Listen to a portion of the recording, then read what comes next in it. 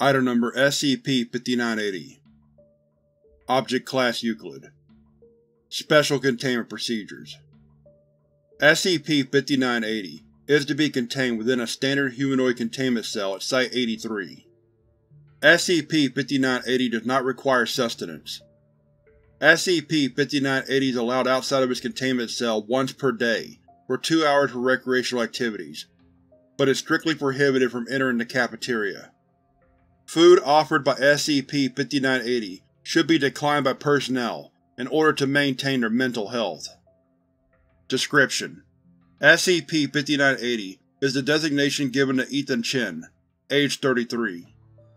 SCP-5980 is capable of perfect cellular regeneration, and is, by definition, biologically immortal. Given the regenerative properties of SCP-5980 cells, research into utilizing SCP-5980 for medicinal treatment is currently underway.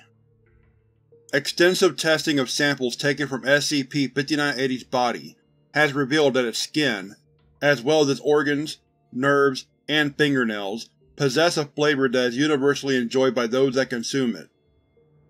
The flavor of SCP-5980 will vary depending on the consumer. SCP-5980 exhibits a pleasant aroma regardless of the seasoning it's cooked with.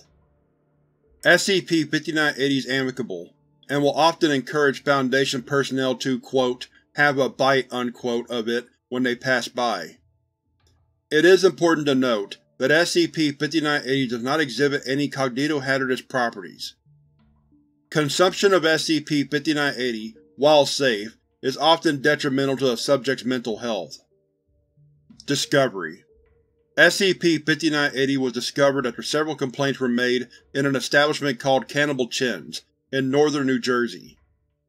A food critic claimed to have witnessed SCP-5980 remove its fingers with a kitchen knife, before deep-frying them.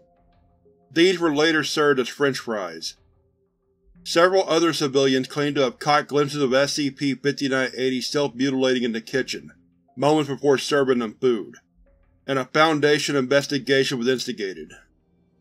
When questioned, SCP-5980 claimed to have no idea what it was doing wrong, and insisted that Foundation operatives have a complimentary order off of the menu.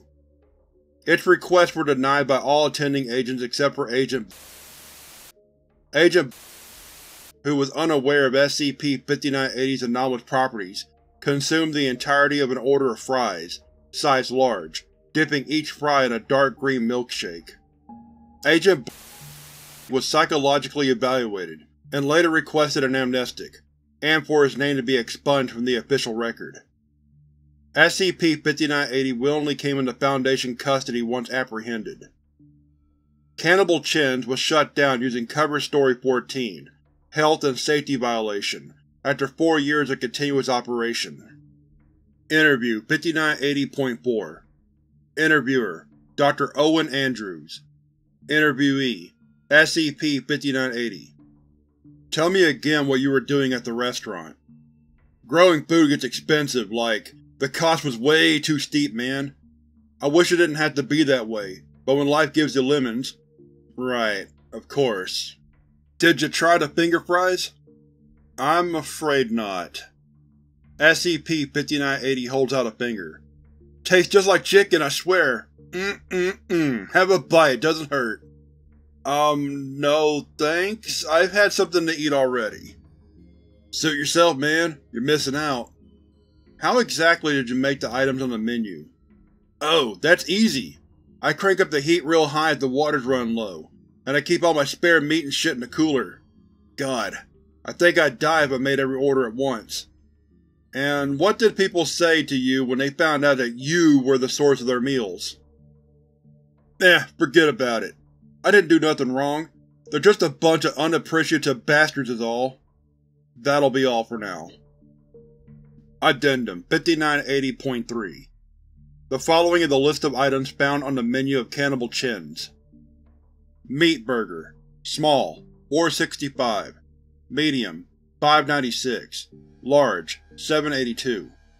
Finger Fries: Small, $1.99. Medium, $2.99.